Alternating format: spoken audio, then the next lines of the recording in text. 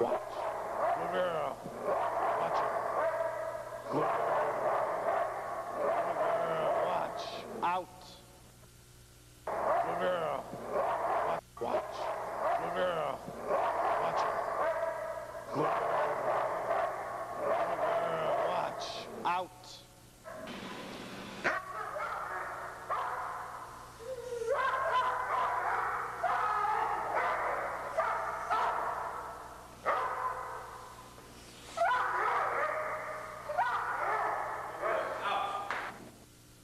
Can you tell us how you became involved with the breeding and training of Doberman Pinschers?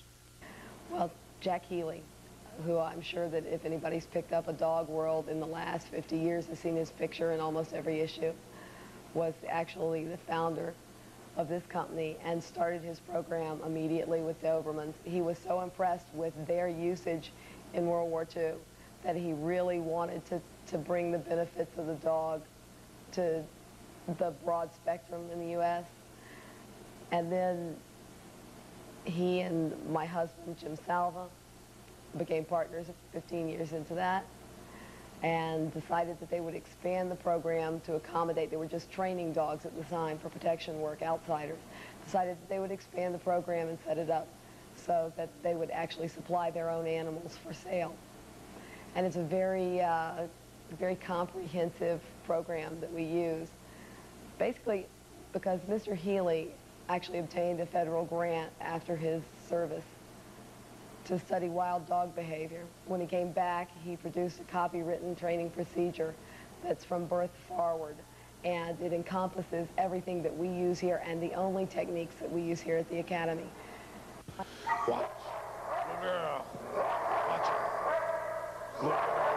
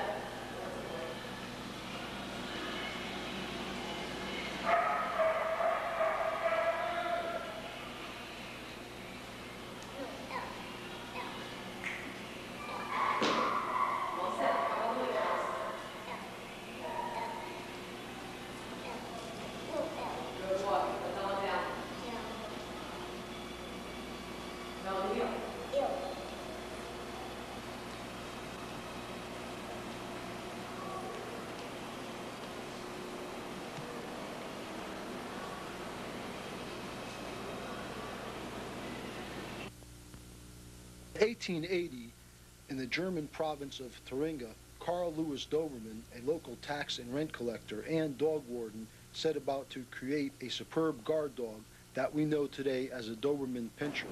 Doberman did not keep records, so the various breeds used by him to create the Doberman is subject to debate.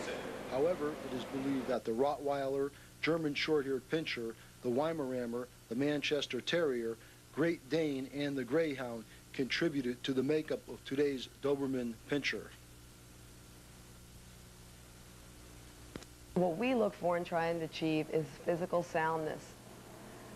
What I mean by that is an animal that is not displaying some of the typical genetic problems that can occur, like cardiomyopathy or dysplasia, those things. You look for an animal, for instance, breed standard for your male Dobie should be 27 to 28 inches. Females should be 25 to 25 and a half inches. For us, we don't feel that you should inhibit the genetic pattern at all, so we don't do that in our breeding program. What we do is not try and stay within AKC standards because we're not competing the dogs inside show for best of breed. We breed for health, longevity, and the way you do that is no inbreeding or line breeding. What type of care and maintenance does the Doberman Pinscher need relating to grooming and exercise? They're a very low maintenance animal when it comes to comparably. Their coat is such that if the animals are bathed once a week and kept in the proper environment, and the biggest thing about Doberman's environment is not to give them too much exposure to cold, extreme cold temperatures. If you do that and you attend to the animal on a regular basis, is keeping his nutritional balance good, exercise can be kept to a minimal. A lot of people think that the best thing to do to slow a dog down is to exercise them. In fact, if you put too much time into the exercise portion of it, you'll bring up the stamina of the dog. So instead of correcting your problem, you're compounding your problem. Stay. Down. Stay. Stop. All right. Sit. Down. In recent years, some Dobermans have picked up a reputation for not being a very adaptable dog. For our animals, we give them proper socialization and exposure from a young age forward, practically from birth forward. So anything that you bring with inside the animal's environment, they can adapt to. Dobermans are exceedingly intelligent animals, and they want to please. The desire to please within the breed is incredible. So it makes them very adaptable. Georgia, what health concerns have you seen regarding the Doberman Pinscher that occasionally come about? That's it. Well, there are a number of different conditions that you need to try and make sure that are nowhere in your breeding program or nowhere in your lines. One, it can be from a condition that Dobies are very given to with the eyelashes. The eyelashes are actually turned in on the eye. Creates a severe problem with the animal. It usually has to be reversed with surgery. Of course, you tend to see a lot of dysplasia, but not in your hips as much as in your front elbows. Sometimes in the hock, but usually the front elbows. And then, of course, you do have now, unfortunately, with the advent of adding color breedings, like your delusions and your whites, you pick up cardiomyopathy, which is a pretty severe problem. The general quality of the Doberman as a top protection breed in general has gone downhill in the last 10 to 20 years. It is to the point now that many people don't even consider it to be a protection dog. What are some of the reasons for the decline of the Doberman Pinscher? Well, that's pretty simple. You had two ends of the spectrum causing a problem within the breed. One, you have your show breeders that are very concerned with appearance, that are doing a heavy amount of inbreeding and line breeding to accomplish what they want to say, the refinement in the head, the proper top line. The other end of the spectrum that damages it is your backyard breeders that just overbred, literally. And they were breeding your brothers and sisters. They were, you name the rule, they would break it. When you have a saturation because of popularity, everybody wants to make money as a result of it. You don't take into consideration how to properly breed the animal.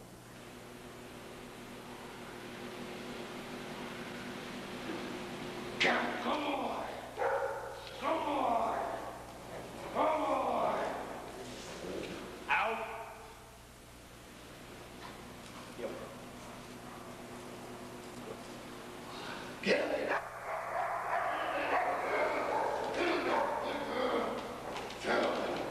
Good girl. Out! No. Okay, you're going to sit there one more time.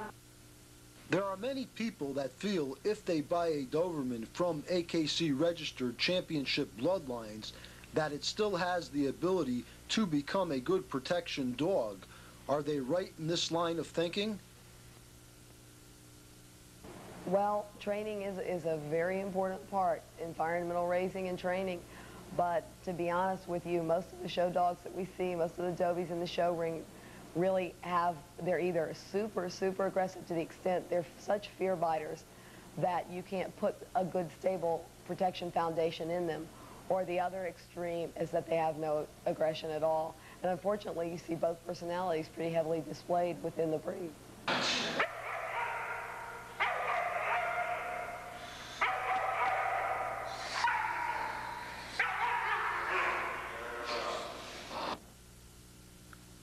What are the differences between the male and the female Doberman?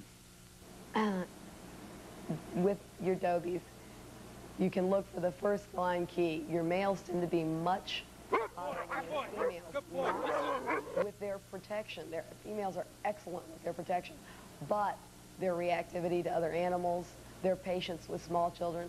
For instance, for us, if you come to us with a child under the age of 5 and you want to buy a Dobie, we'll only sell you a female. We will not place a male Dobie in a home with a child under 5, not an adult. Now, if you're buying a puppy from us and you're going to raise it, no problem. But the breed standard tells you, if you know the animal at all, that the female is more stable around children consistently. They're excellent. The same, just as an aside, the same is directly opposite of the Shepherd. If somebody comes to us with a child under 5 and wants to purchase already protection trained German Shepherd, we only sell them the males because it's the exact reverse.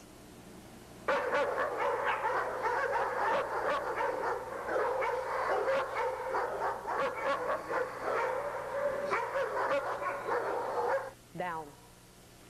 Stay. Dalton, heel. No heel. Sit. Down. Heel. Sit. Down. Heel. No heel. Good puppy. Sit. What is the trainability of the Doberman Pinscher?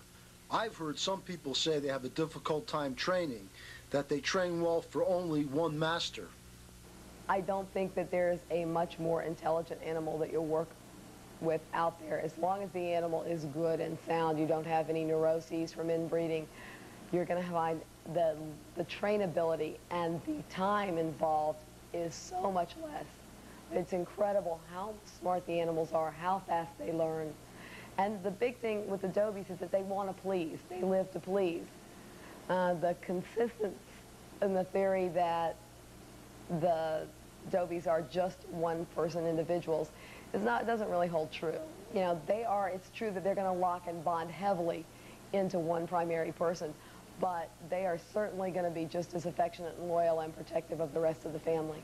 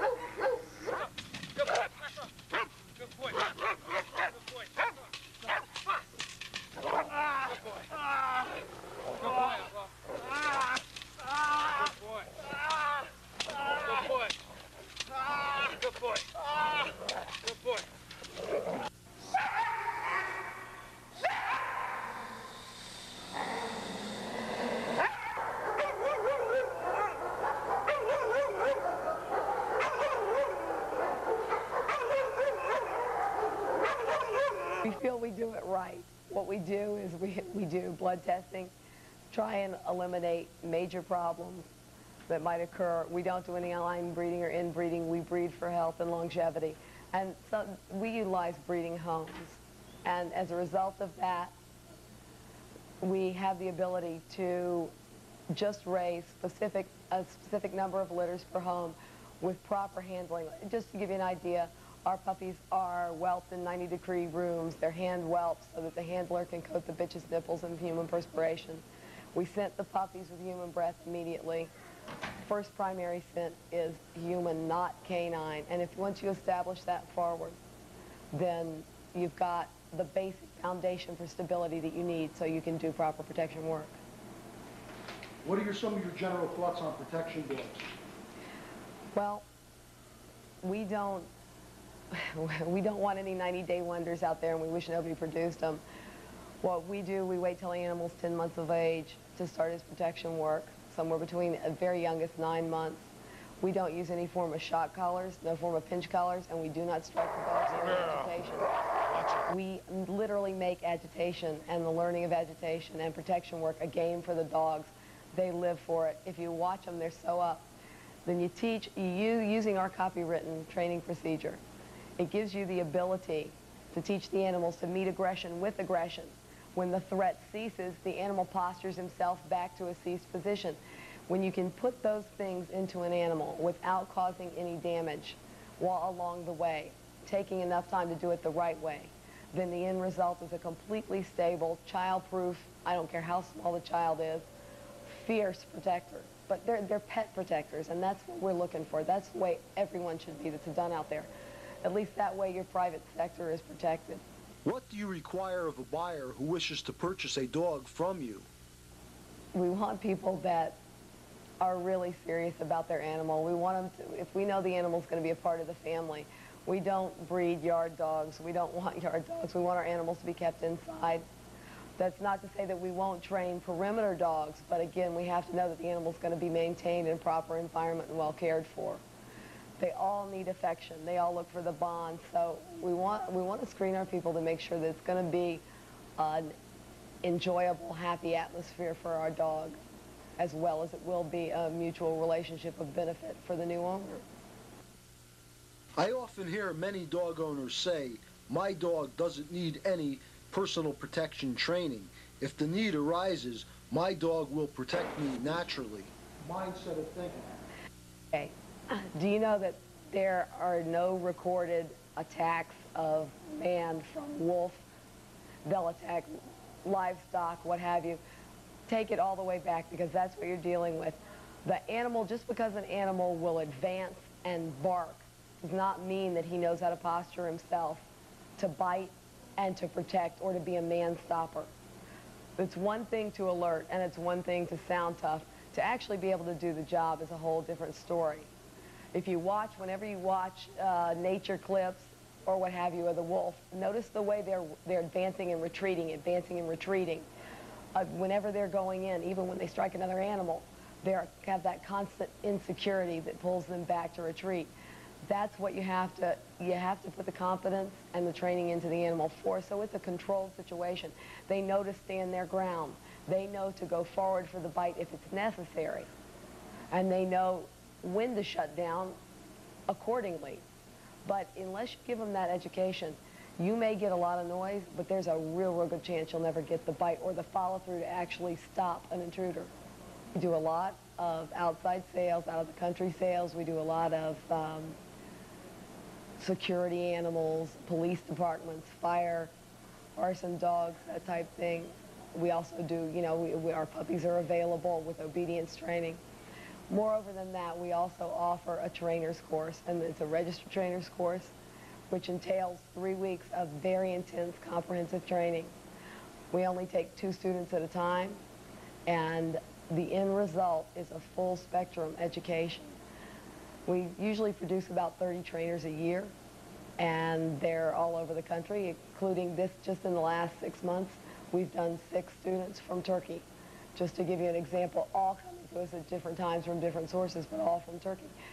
We're trying always to expand the consciousness of the Doberman and of properly handled, properly raised protection animals worldwide, not just U.S.-wide.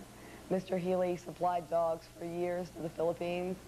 My husband has supplied dogs to just about every smaller country for security work, 15 at last count.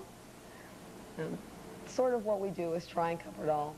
I'd like to thank Master Trainer Richard Connors and the entire staff at the United States Canine Academy for their help in producing this breed segment.